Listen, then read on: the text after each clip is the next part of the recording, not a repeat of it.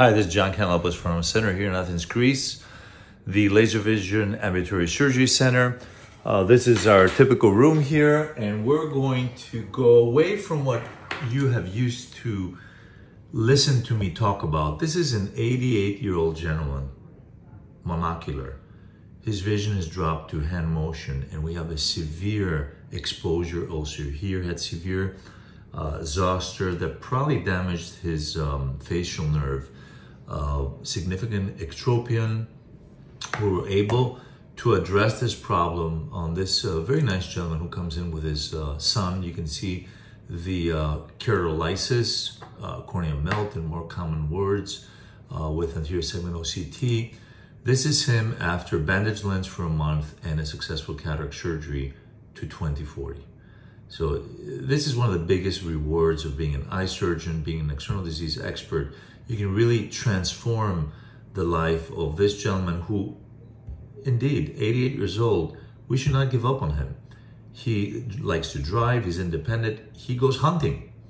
And the story doesn't end here. We're seeing him here a year later with his cornea back thinned into this heart-holding thinning because his ectropion has gotten worse. He neglected a little bit a few of his eye exams. You can see this is, I'm not pulling his eyelid, this is a natural eyelid position. So what do we do here? You need to do extensive plastic surgery to reconstruct the lower eyelid, to bring in the muscle edges to the periosteum on both sides, fix the ptosis. We went through the emergency procedure of, you can see how thin the cornea was, the emergent procedure of doing a generous tarsorrhaphy, putting a bandage lens, and our friend is back to 20/60. Just 2 weeks later, again with antiproteolytics, we can see how the before and after looks here. Again, this is 2 weeks ago prior to the tarsorrhaphy. This is him today, 2 weeks later, with the bandage lens and the tarsorrhaphy.